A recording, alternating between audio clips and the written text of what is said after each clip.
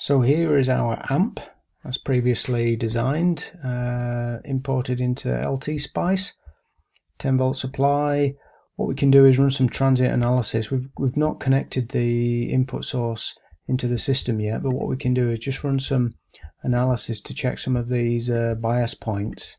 If we look here, this current and this current, we'll see we have roughly what we were expecting, so 55 microamps and 50 microamps, which is pretty cool. Quiescent collector current here, we've got 1.15 milliamps. Obviously we're always going to get little differences due to transistor differences, etc. This transistor's got a beta of 200. What's the quiescent voltage there? Yep, it's not 5 volts, and it's not 5 volts because of the VCEQ and the drop across the R3, which is perfectly fine. When we initially use design equations, we design as a kind of, well, let's put something together and then we can optimize thereafter. So that's pretty cool. Quiescent down here, what we got? Yeah, that's going to be 0.65 or 0.7 volts down from that point there.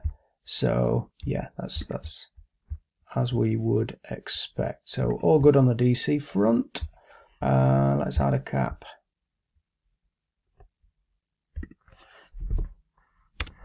Important that we add a cap here so that the voltage source itself doesn't connect to this DC point and upset all our hard work of biasing. So let's drop that in there. It's just picking an arbitrary value. Actually, because we know the input impedance of this amp now, we calculated it 17k. 17.5k, you'll be able to calculate the best choice of cap here to give you the lowest cutoff of your amp, if you like. So sinusoid connected, going to feed in voltage source 0.2, 200 milliamps. So let's rock and roll. Let's take a look at the input sine wave and take a look at the output, amplified sine wave. So you can see there we've got amplification. I'd say that's about 6.5, 7, rather than a gain of 10. Obviously we've got a slight shift, slight different characteristics on the transistor, but we're getting there. What about the output here? Oops. Yep, all looks good. So small input, big output.